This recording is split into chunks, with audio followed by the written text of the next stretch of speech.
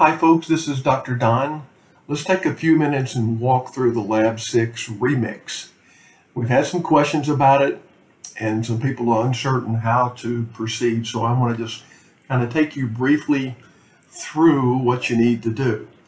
Here is the Lab 6 remix, the way it's written up, and of course everything else at the top you're probably pretty familiar with. Let's go on down here. Remember, always load the libraries, load the data if you've got that. And here we're given a choice of that we need to answer one of these two research questions. So the first one is there a difference in total SAT score for students with a low and a high school GPA? Okay, now that's reminiscent of one of the examples in Lab 6 in which we're comparing the means. These would be quantitative variables, high school GPA, high and low, and since we've got a group of students here, we'd be comparing the means. That sounds familiar, one of the examples. The other question is, are the mean, math, verbal, and total SAT scores different for the students? Now this doesn't have a categorical variable, like the high school high and low GPA, but we've got three quantitative variables. So that would be the ANOVA, another example in the second rehearse in Lab 6. Most students, I feel, and in my experience has been, will choose the first one. It seems to be the friendliest, but let me tell you, the ANOVA is just as easy, and you can pick that as well and follow the example.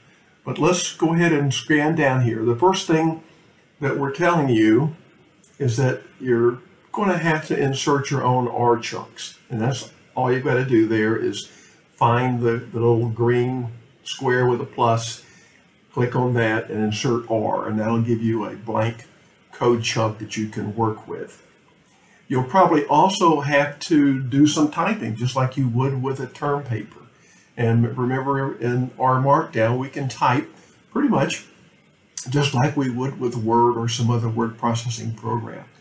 So the first step, it says read in the data. Always got to get the data in, just like we always load the libraries. And it says save to a local data folder. And if you don't remember how to do that, you can go up here to code chunks, and there's look at one of the code chunks. It'll show you an example of how to save to the local folder. Always got to state clearly what your research question is, the one you're choosing. Always begin by stating in words the null hypothesis and the alternate hypothesis. One thing I don't mention here, but you should always do when you're doing research, before you do anything else, you should also set your significance level, your alpha. And traditionally we'll use the 0.05, which is 5%. We don't want to be wrong more than 5% of the time. So that would be the significance level that you should set as well. And then it says to follow the Downey infer process and gives you the steps there, the growth steps that you could go through and follow that. And then down at the bottom it says, remember to always begin by exploring the data, always state the non-alternative, we mentioned that, and include a visualization. So we're going to do question 1, and that comes from, the example is in Lab 6 rehearse 1. So I'm going to click over there to that. And here is one sample, one mean.